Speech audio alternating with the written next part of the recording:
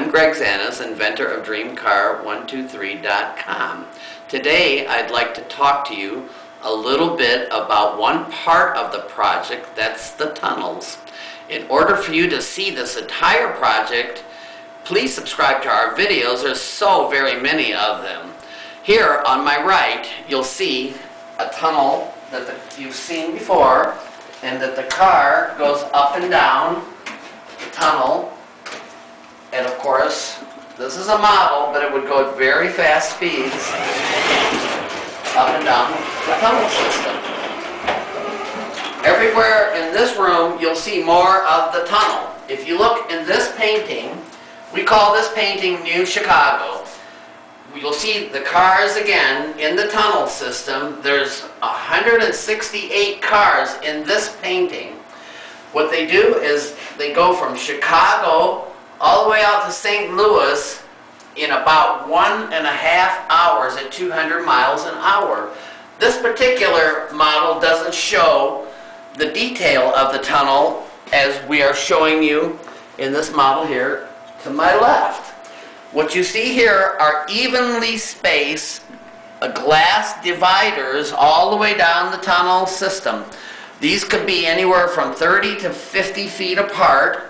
And inside of this particular model, there will be cars going in both directions.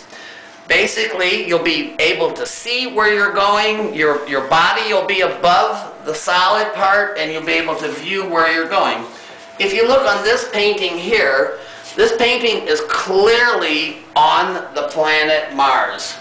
And what it shows, again, is the cars going through the tunnel system, all the way from one side of the planet to the other side of the planet and back again. And here they're crisscrossing. They're going all the way from one side of the planet all the way back to the other side of the planet. Over here is an actual map of Mars. And in this area here is called Valley Marineris.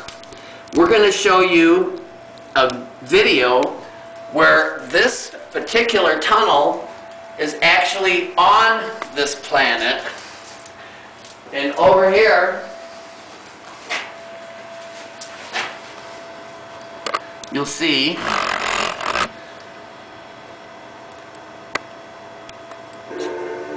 in June of 2000 we discovered potentially our most extraordinary artifact, this mile-long, several hundred-foot wide structure with translucent exterior, a brilliant sun glint, and evenly spaced ribs that looks for all the world like an artificially constructed glass tunnel, which some have termed, like Arthur Clarke, a glass worm on the surface of a planet where it has, again, no business being.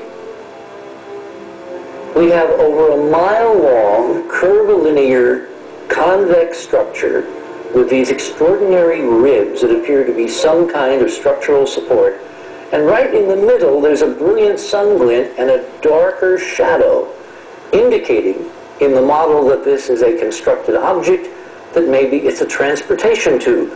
And this little thing, which actually is several hundred feet wide on the scale of the photograph, is perhaps a car, trapped in the middle of the tube when whatever disaster hit Mars and broke the tube at this point hit the planet.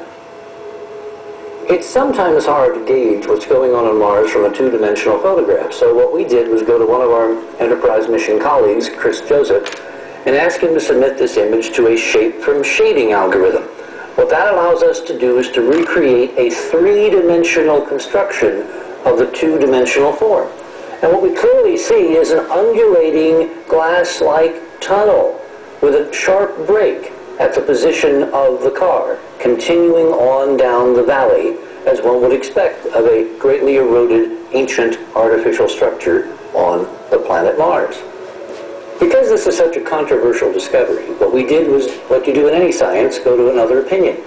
So we got Kinsia and Fred Torres to generate a moving animated diagram of the same structure, using the same shape from shading algorithm. And what you see here is a pan around this little valley, and then the tube. And if you look carefully over here, you can see that there's a definite 3D structure to this object with regular spaced ribbing high above the valley floor. So what I'm trying to say is we need to put some effort into making this tunnel, once again, rebirth here on Earth. And this is my version of that very same tunnel. Is it possible that we could start traveling around the country, around the world, at much, much faster speeds and much, much safer speeds with this car tunnel system? In the other video, he referred to it as a glass tunnel, very much like what we have here. And he also referred to, is it possible that there was a car inside of the tunnel? If these objects on Mars are thousands and thousands of years old, and what we're offering here could be very well the same thing. And the difference is they may have lived in a hostile environment, and maybe they never actually could use their planet, but we're still able to use our planet.